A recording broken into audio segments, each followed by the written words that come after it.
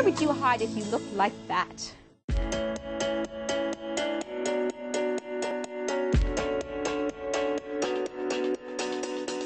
Scientists in School has a very interesting history. It is a true success story of a grassroots organization that was community-based, began in 1989. Today we are a leading charitable organization. How about Typically in Scientists in School, the children are the scientists. So although there's a role model and a scientist or a science expert coming into their classroom, the name of the organization really reflects the fact that scientists question intelligently, they learn by discovery, and in all of our workshops it's very, very hands-on. So I would describe it much like a field trip that comes to the classroom.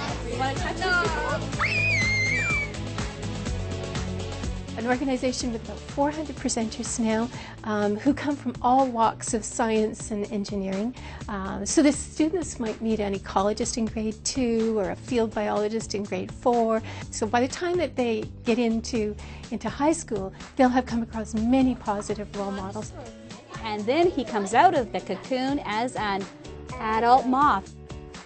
Today's program is really fun. It's called Never Say Uugh to a Bug, and the class today is grade 2, so all of the workshops are geared to the grade level.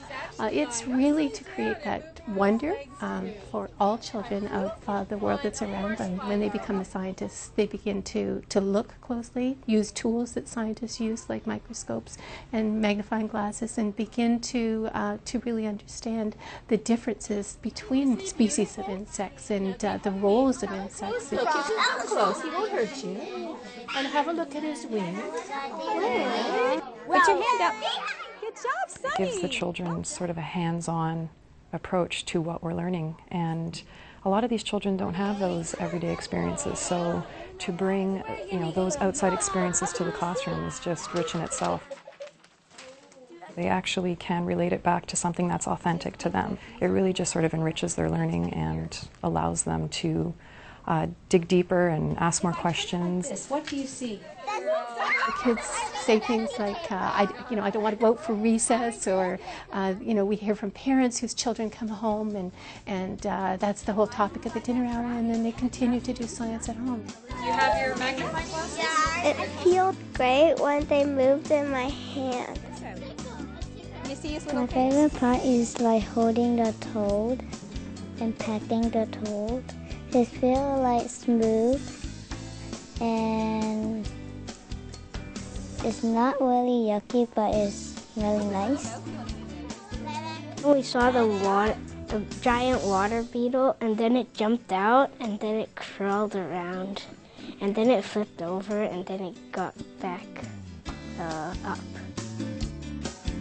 I like the part when I touched the caterpillars and I touched the toad and the toad went off of Miss Janet's hand. I learned that tarantulas could be really scary when you look at their eyes and body very close.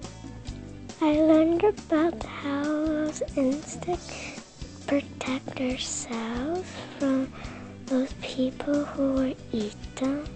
I learned about bugs that are very cool.